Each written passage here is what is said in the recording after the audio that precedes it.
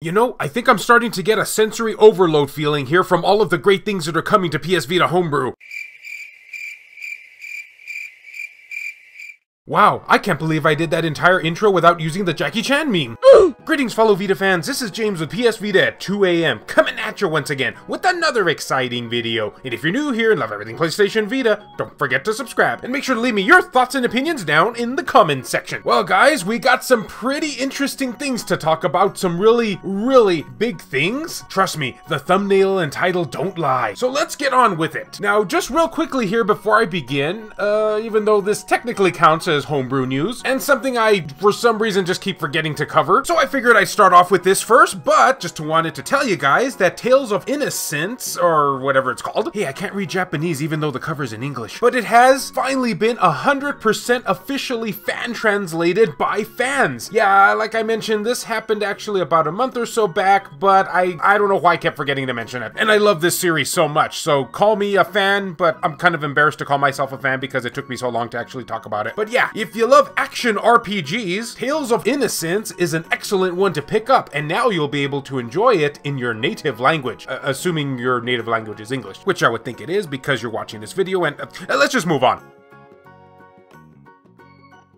So tell me something, have you been playing the heck out of Sakura Swim Club? Because if you haven't, you should be. Well, if you're a bit exhausted on that title, which if you are, you shouldn't be, but if you are, then you'll be overjoyed to know that there is more Sakura goodness on the way. This is Sakura Succubus. Hey, I play Darkstalkers, I know what's going on here. But yeah, Sakura Succubus, and there's technically, I think, like 4+ of them available right now because of the whole Renpai port thing going on. But I'm just gonna bundle them into one segment because it'd be too exhausting to do otherwise. So if you're a visual novel fan and into Telude, you'll be happy to know that you have more options to choose from now. I don't know who this character is, but I hope she wants me. And the plot to this game is short, sweet, and to the point. You play as some photographer, dude. Uh-oh, I've seen some pornos start out this way. Guess it's not surprising though, considering the theme here. And he hangs out in a bar with a bunch of sexy succubi, featuring a cute idol, a businesswoman, a spacey social media star, and according to the game, there's just no shortage of women to this. Yeah, that's pretty much all the plot you're gonna get in a game like this, and we couldn't be happier about it.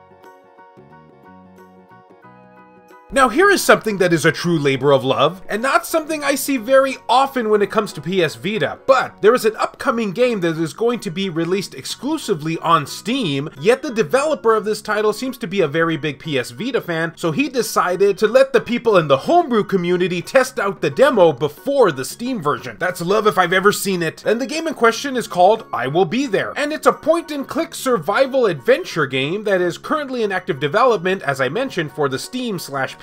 And I assume you play as some random guy that will be somewhere soon? And I will admit, I absolutely love the grainy photo visuals on this. Kinda reminds me of those old 90s PC games I played back in the day when dinosaurs roamed the earth. There's some pretty big dinosaurs back then. So if you like point-and-click adventures and want to get a little taste of what to expect from the official Steam version, check this one out. That dude looks pretty creepy.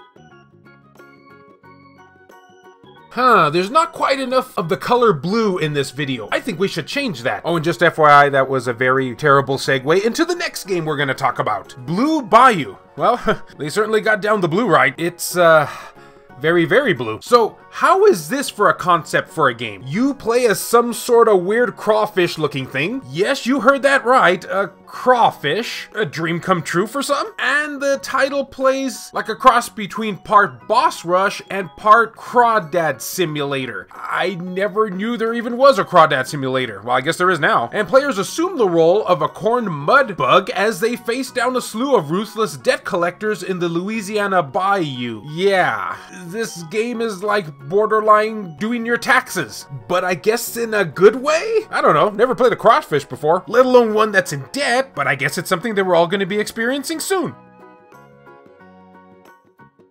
Okay, let's move on to something that's not quite so weird, and a game that I'm honestly shocked it took this long to port over to the PS Vita. This is Rise of Traid. I never know if I'm saying that name correctly or not, but this is an old 1990s FPS shooter, along with that good old 1990s vibe, but less creepy dudes staring at you. Well, actually, a lot of things in this game are pretty creepy, but they're not staring at you, you're staring at them. So you have to step into the shoes of HUNT, High Risk United Nations Task Force, Hunt for short, a not so clever play on word there, with 5 unique characters as you blast your way through over 20 levels of explosive single player action. And you're gonna come with your standard extra violent equipment such as flame walls, fire bombs, split missiles, drunk missiles, and of course, other missiles, and missiles. And say it with me, folks. The PS Vita can always use more FPS games.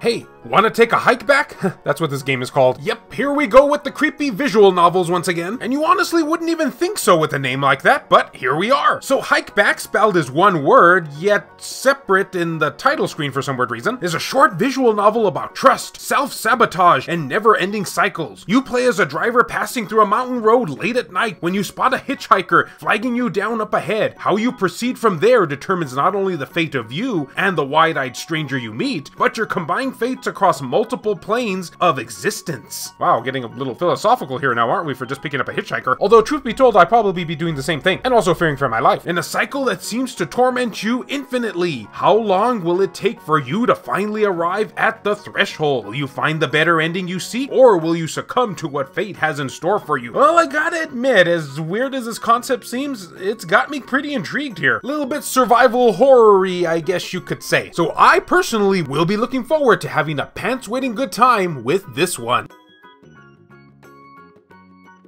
And now for the really big news here. Yoyo Loader is finally a thing on the PS Vita. No, it's not what you would first initially think, although I will admit that that thought did cross my mind. You see, Yoyo Loader is an emulator that launches Android APK files directly on the Vita, and this was brought to you in part by the man himself, Rin, aka Batman to me. I don't know why he is, but he is. Now, why is this such a big deal? Because now that means that we might potentially be able to play every Game Maker Studio game ever made on the PS Vita someday. At least as far as the application for Android goes. It's still in its early stages at the moment, but Rin already has a list set up on his website showcasing what games will or will not be possible for this upcoming Game Maker Studio port, I guess you could say. And one of the biggest things that people are talking about at the moment, we'll finally have a halfway decent version of AM2R. You know, that another Metroid 2 remake? Not that the one for PS Vita was initially bad, but it had a lot of bugs. But now with Yoyo Loader a thing, this should make it run much better. So yeah,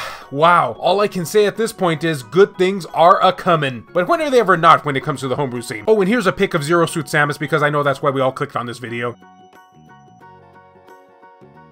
Alright there, guys and gals, that will just about do it for another fun homebrew video for end of April. I've got to think of a better way to title these videos. But anyway, until I finally decide to title these videos better, which games excited you the most? Which ones did you know about? Which ones had you never heard of? Which ones do you want to give a try? That Yoyo Loader is gonna be a big game changer, or a big game maker. That was a bad one, if you get my drift. So please get a writing down below. And as always, fellow Vita fans, thank you so much for taking the time out of your day to watch this video. It really means a lot to me.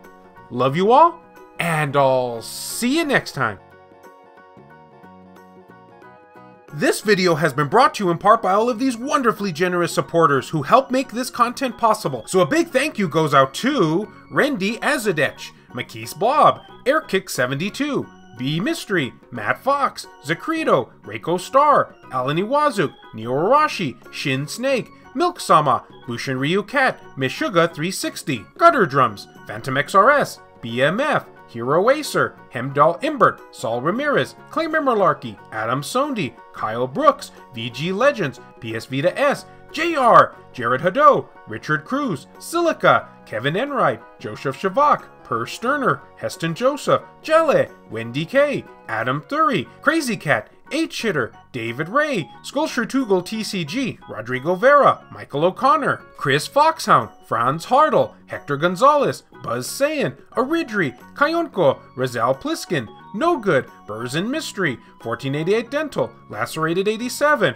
Juan M. Hermosillo, Azumara, Eric DeWitt, Nintendo Switch at 2 AM, Tasha Monty, Donut Valley, PSP Guru, Mazgas, Ricardo Martinez, Saban Fire, Jamie, Matt Hargett, and Dr. Super Artie. If you would be interested in supporting the channel and gaining access to a number of perks, including having your name on the end screen of these videos, then make sure to check the links down in the description below. I have numerous ways for you to do this down there. Can't support in this manner? Don't worry about it. I also have some affiliate links from both PlayAsia and Amazon for anyone who is interested in purchasing something from them. Basically, all you gotta do is simply use one of those links just to access their website, then anything you purchase afterwards, a small commission will go to help support this content. I also have channel merchandise available, and of course, as always, likes and shares can help equally as much. Okay, now once again I have to ask, on a scale of 1 to 10, just how bad was that Game Maker Studios joke? I'm assuming that was even worse than my last one, right?